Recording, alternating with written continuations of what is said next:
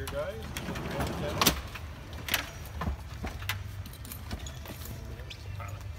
You can just actually put the IV down on her lap. Just down on her lap? Yeah. Okay, and I will carry with one hand, but I have to watch the monitor. Okay. So, does she have a history of any previous COPD exacerbations? She does. Has she ever been intubated? Never been intubated. Okay. Okay.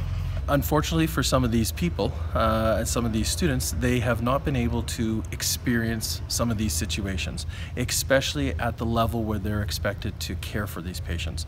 So the great advantage to having them do what we call high fidelity scenarios, working with the advanced mannequins as well as some of the computer software that we have now, is we prepare them to deal with this patient without actually having to deal with that patient for the first time. She's doing quite a bit better. So she only has the history of the COPD, and she's non-insulin dependent diabetic. Okay.